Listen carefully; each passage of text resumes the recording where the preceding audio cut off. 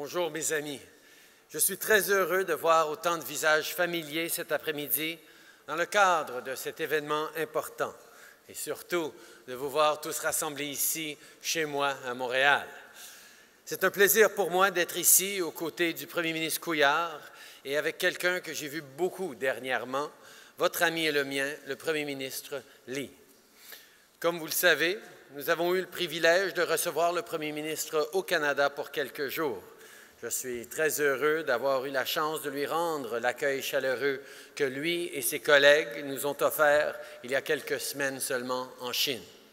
I was fortunate enough to spend over a week in China with my wife and daughter, as well as with our Canadian delegation for an official visit and the G20 summit. And while there, I actually addressed the Canada-China Business Council in Shanghai. So let me just say that it's great to see so many of you in the audience once again. When I met with Premier Li in Beijing, we talked about the importance of renewing the relationship between our two countries. And we know that the best way to do that is to stay engaged in open, honest dialogue about things that matter. And I'm so pleased that the Premier was able to come to Canada so soon after our initial meeting. I believe in making good on our promises, and the promise to maintain communication for the benefit of both of our peoples is of paramount importance. Because, as the Premier and I fully agree, the first step in getting things done for the middle class and those working hard to join it is to build a partnership grounded in trust and stability. You know, the discussions between our two countries lately have centered on the idea that the economic potential between us is vast, and that we'd be doing a great disservice to our people if we didn't tap into it. Our bilateral relationship has generally been warm, starting with some great work done by my dad that I'm particularly proud of. But over the last decade, relations have been unfocused, inconsistent. Well, my government is committed to changing that. With our Chinese partners like Premier Li, we'll bring stability and regularity back to the table.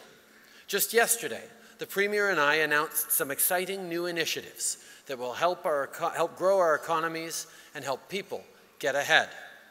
Tout d'abord, nous avons décidé de commencer des discussions exploratoires en vue d'un possible accord de libre-échange entre le Canada et la Chine.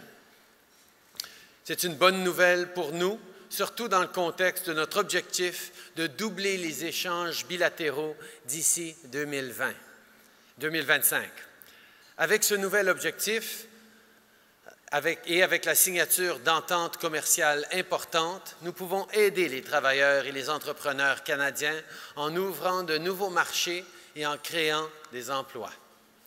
Et nous avons aussi annoncé plusieurs excellentes nouvelles pour les agriculteurs canadiens. Nous sommes en effet arrivés à une entente stable et prévisible sur le commerce du canola et nous reprendrons l'exportation du bœuf non désossé vers la Chine. Ces mesures aideront les producteurs agricoles canadiens à acheminer leurs produits sur les marchés tout en faisant croître et en renforçant les économies locales. Our progress on these files and others is a great example of how, by working together, countries can solve important challenges for the benefit of their citizens. This last month of strong, collaborative engagement represents a new era in the China-Canada relationship, and I'm excited to develop and maintain a real partnership that will benefit all of our peoples for generations to come.